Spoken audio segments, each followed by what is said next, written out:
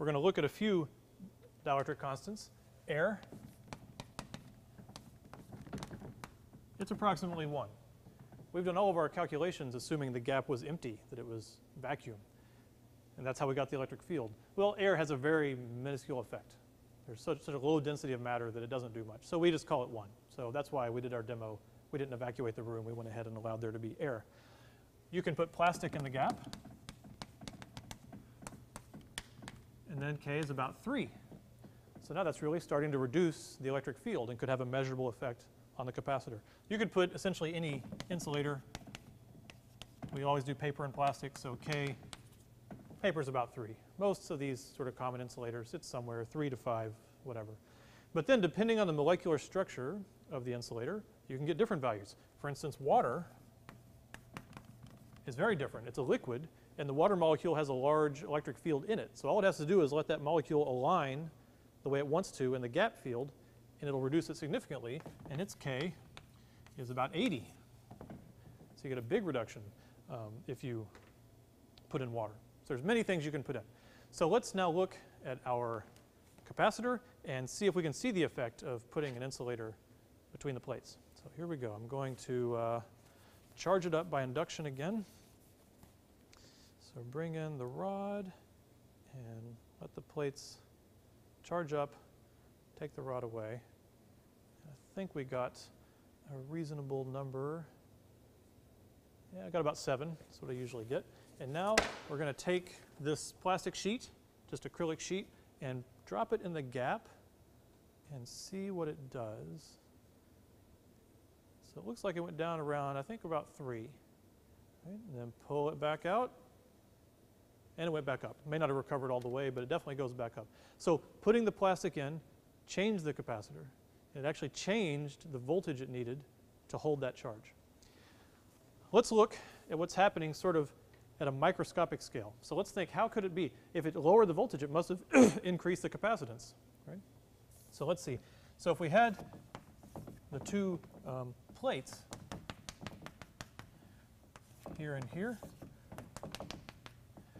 if we think about it, when you drop in the insulator, and if it becomes what we call polarized, if the electrons sort of shift, you get a little bit of negative charge over here, and you get a little positive charge over here. So it's effectively making more capacitance, right? It's making more charged planes that are close to each other, and they're closer together than they were before. So you can see in this big picture view why we can increase the capacitance. So let's see how they do this with capacitors in the real world. So here's a real capacitor. It's got 4.7 millifarads of capacitance. That's quite a bit compared to our 18 picofarad little capacitor, and it's a lot smaller. So to find out, the only way to find out is to start to take it apart. So let me begin to cut on this little guy here. The package comes off pretty easy. Let me see. There we go. So this is just a label. We don't need the label, that's for sure. And then you can start to see what's going on inside. Yeah, so you can see it's just a metal can. One side is actually grounded to the can or connected to the can electrically. This side isn't. This is the side we want to go after here. And we'll just start gnawing it apart with this thing here. And the edge comes off. There's got to be something good in here to get 4.7 millifarads going. Let's see. You could be watching funny cats, or you could be watching this. Really, I think this is better. Okay, so now I've got the can sort of open. Oh, this is some sort of an electrode here. Let me see if I can pull the assembly out. Ooh, it's wet. It's wet. That's interesting. There's this little band is holding it together. So let's get that little band off of it, like that. And now, I don't know what chemicals are getting on my fingers, but there's something wet on here. And now, it may be alive. I'm not sure. Let's see. Let me get this piece to come off that piece. There we go. And now you can see it's starting to unwrap with wet paper. So we talked about water has a very high dielectric constant. So the equivalent using water is the gap inside the gap, and you can see the paper is the gap. So the paper is between these two gray electrodes. So there's one on this side coming off, and now there's one on this side coming off. And you can see they have the paper in between. So they've put a dielectric in the gap, and they want a really big gap. So here's the gap. It's these two electrodes, and it comes apart more and more and more and more and more and more. Look at that. Oh, it's still going. There it is, all the way to there. There's the whole capacitor. And there's an electrode on one side and an electrode on the other side. So that's how they get 4.7 millifarads in such a small package. Now I'm going to put it back together, and we'll put it back in the computer I took it out of. So there's one more thing I want to show you with capacitors. So almost all capacitors in the world are like this, the ones that go in circuits. This is the one that I just took apart, and I went ahead and wrapped it back up and put it all back together.